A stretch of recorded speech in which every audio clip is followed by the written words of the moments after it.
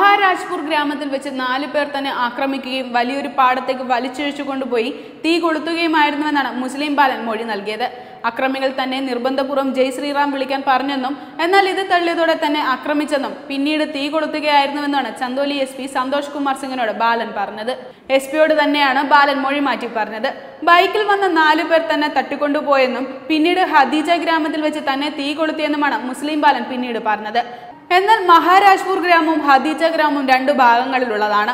മുസ്ലിം ബാലന്റെ മൊഴികൾ വിശ്വാസയോഗ്യമല്ലെന്ന് ഉത്തർപ്രദേശ് പോലീസ് നേരത്തെ കണ്ടെത്തിയിരുന്നു.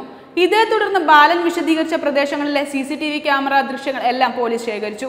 ഇവയിലൊന്നും ബാലൻ പറയുന്ന പോലെ തട്ടിക്കൊണ്ടുപോകുന്ന ദൃശ്യങ്ങളൊന്നുമില്ല. ഇതേ തുടർന്നാണ് പ്രദേശവാസികളുടെ വിശദമായ മൊഴി പോലീസ് ശേഖരിച്ചത്. ഇതിൽ 2 പേർ ബാലൻ സ്വയം തീ കൊളുത്തുകയാണെന്ന് മൊഴി നൽകി. തുടർന്ന് നടത്തിയ വിശദമായ അന്വേഷണത്തിലാണ് ബാലൻ സ്വയം തീ കൊളുത്തുകയാണെന്ന ദൃക്സാക്ഷി മൊഴി സത്യമാണെന്ന് ഉത്തർപ്രദേശ് പോലീസ് കണ്ടെത്തിയത്. പത്രവിതരണക്കാരനാണ് ഇത് സംബന്ധിച്ച മൊഴി പോലീസിന് നൽകിയത്. രാവിലെ 4:30 പത്രവിതരണത്തിനിടെ ദേശീയപാതയിൽ സരയ്യ ഗ്രാമത്തിലെ പള്ളിക്ക് സമീപം ഒരു ബാലൻ സ്വയം തീ കൊളുത്തിയ ശേഷം ഓടുന്നത് കണ്ടു. 100 മീറ്ററോളം ബാലനെ പിന്തുടർന്നെങ്കിലും മാനസിക രോഗിയാണെന്ന് കരുതി പിന്നീട് അയാളെ പിന്തുടർന്നില്ലെന്നും പത്രവിതരണക്കാരൻ പറഞ്ഞു. സംഭവമുണ്ടായ സ്ഥലത്ത് മൂന്നാമതായി വേറെ ആരും ഉണ്ടായിരുന്നില്ലെന്നും പത്രവിതരണക്കാരൻ മൊഴി നൽകി.